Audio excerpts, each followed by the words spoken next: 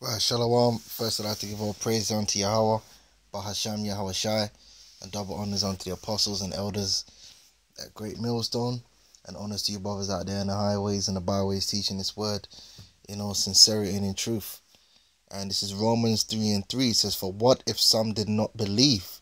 Shall their unbelief make the faith of God without effect? God forbid. Yea, let God be true, okay, which his word is true, okay, but every man a liar." Okay, so every thought, every action of a man, if it ain't in line with prophecy, is gonna come to naught. Okay, everything is gonna happen on the planet Earth according to prophecy, man. All right, there's nothing any man can do about that. Okay, because the word of the Lord is almighty and strong, which is Yahweh Shai, man. Okay, so the so-called white man was prophesied by the John the Revelator, okay, by the inspiration of Yahweh Shai, the word of the Heavenly Father himself, that the beast, which is the NATO and the EU, okay, which is the main power block on the planet Earth that's pushing the global train, that they would institute a system whereby people would receive the mark of the beast, man. Alright?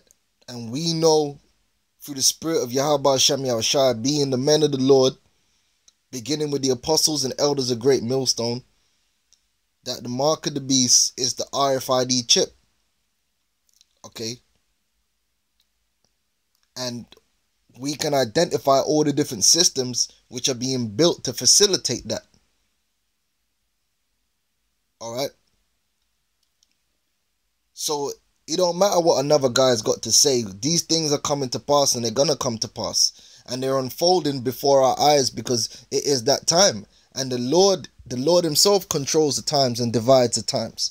So when it's time for a prophecy to be fulfilled, it's gonna be fulfilled not a minute earlier or not a minute later, man. It's gonna be fulfilled in the time that Yahweh Shai Yahushai have always intended it from the very beginning. Alright?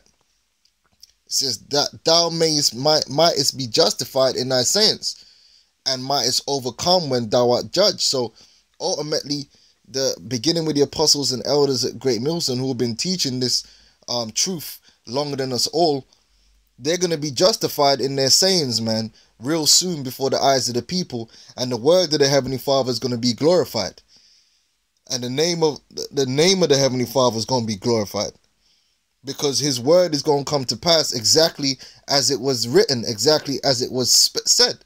Because when we're breaking down these scriptures, that's the spirit of the Lord, man, whether you can receive it or not. Because we didn't come up with them breakdowns. The breakdowns is just what it is. It's the truth. Alright? Now, check this out. I just see this from the Mirror. It says, new passport rule for Brits flying to US could hit hundreds of thousands as family holiday ruined. Changes brought in last month in the wake of the Paris terrorist attacks, problem, reaction, solution, could scupper travel plans over the summer. Thousands of Brits with a valid passport can still be refused entry to the US after a change in the country's entry requirements. From April the 1st, this year, all travelers to America must have a biometric or e-passport, or they won't be allowed into the country. Meaning you aren't allowed to enter America unless your passport has the microchip within it, man. Alright? Before this, British passport holders did not need a visa to enter the US under the visa waiver scheme, but had to complete an ESTA form. All passports issued in the UK since October 2006 have been biometric, so anyone with a passport issued since then will be fine. But with 3.8 million British travellers to the US each year, the number of people with older passports could run into the thousands. So guess what? Them people are going to be under pressure now to go to the passport office and buy a new passport, man, if they want to get into America and have a merry old time. Okay? So we in that time, man, where this thing is speeding up. It's the year of the push. The Lord is going to bring his prophecies to pass, man. I don't know what the rest of you people thought, you know, but the Lord is faithful. The scripture says Yahweh Shai is called faithful and true. All right, everything's going to go down just as planned, man. All right.